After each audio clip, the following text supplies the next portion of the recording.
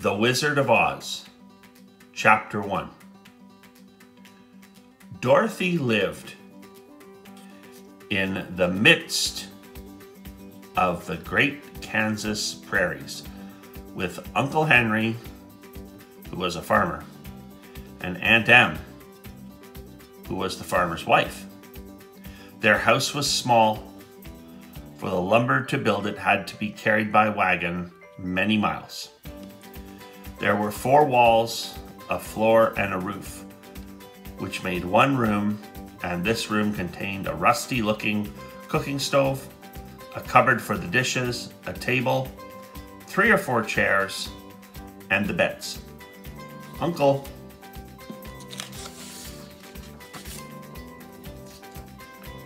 Henry and Aunt Em had a big bed in one corner, and Dorothy a little bed in another corner.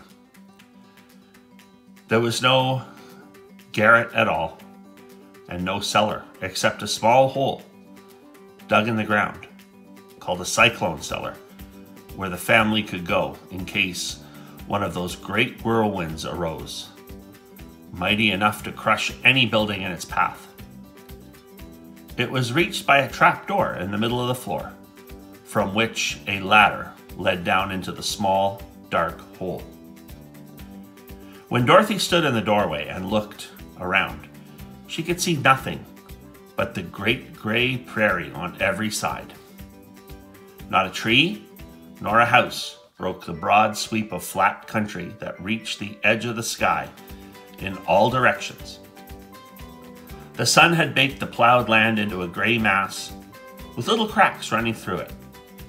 Even the grass was not green, for the sun had burned the tops of the long blades until they were the same gray color to be seen everywhere.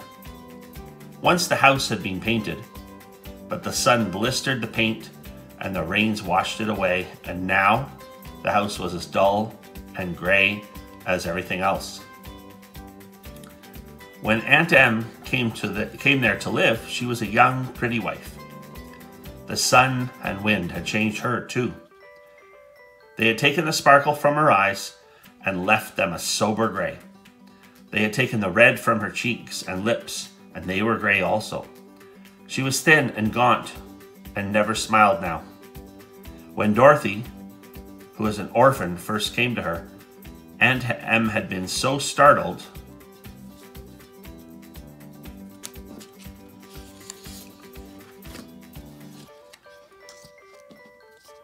by the child's laughter that she would scream and press her hand upon her heart whenever Dorothy's merry voice reached her ears. And she still looked at the little girl with wonder that she could find anything to laugh at. Uncle Henry never laughed. He worked hard from morning till night and did not know what joy was. He was gray also, from his long beard to his rough boots, and he looked stern and solemn and rarely spoke. It was Toto that made Dorothy laugh and saved her from growing as gray as her other surroundings. Toto was not gray. He was a little black dog with long silky hair and small black eyes that twinkled merrily on either side of his funny wee nose. Toto played all day long, and Dorothy played with him and loved him dearly. Today, however, they were not playing.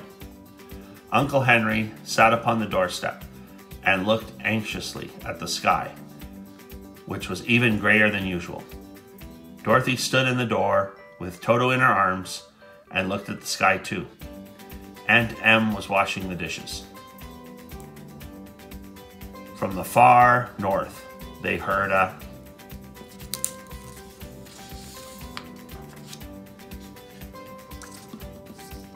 low wail on the wind, and Uncle Henry and Dorothy could see where the long grass bowed in waves before the coming storm. There now came a sharp whistling in the air from the south, and as they turned their eyes that way, they saw ripples in the grass coming from that direction also. Suddenly, Uncle Henry stood up. "There's a cyclone coming, Em," he called to his wife. "I'll go look after the stock." Then he ran toward the sheds where the cows and horses were kept. Aunt Em dropped her work and came to the door. One glance told her of the danger close at hand. "Quick, Dorothy," she screamed, "run for the cellar." Toto jumped out of Dorothy's arms and hid under the bed, and the girl started to get him. Aunt Em, badly frightened, threw open the trap door in the floor and climbed down the ladder into the small, dark hole. Dorothy caught Toto at last and started to follow her aunt. When she was halfway across the room, there came a great shriek from the wind, and the house shook so hard that she lost her footing and sat down suddenly upon the floor. A strange thing then happened. The house whirled around 2 or 3 times and rose slowly through the air. Dorothy felt as if she were going up into a balloon.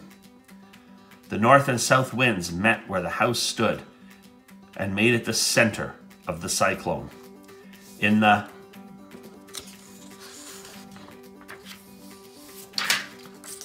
middle of a cyclone, the air is generally still, but the great pressure of the wind on every side of the house raised it up higher and higher until it was at the very top of the cyclone.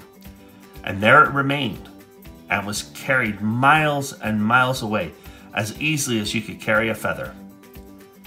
It was very dark and the wind howled horribly around her, but Dorothy found she was riding quite easily. After the first few whirls around, and one other time when the house tipped badly, she felt as if she were being rocked gently like a baby in a cradle. Toto did not like it. He ran about the room, now here, now there, barking loudly. But Dorothy sat quite still on the floor and waited to see what would happen. Once Toto got too near the open trap door and fell in, and at first the little girl thought she had lost him. But soon she saw one of his ears sticking up through the hole, and for the strong pressure of the air was keeping him up so that he could not fall. She crept to the hole, caught Toto by the ear, and dragged him into the room again, afterward closing the trap door so that no more accidents could happen. Hour after hour passed away, and slowly Dorothy got over her fright, but she felt quite lonely, and the wind shrieked so loudly all about her that she nearly became deaf. At first, she had wondered if she would be dashed to pieces when the house fell again.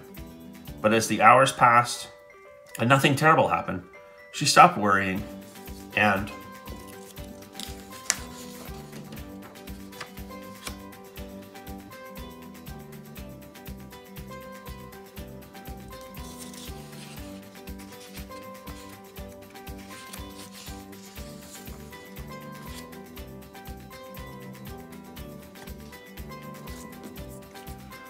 resolved to wait calmly and see what the future would bring.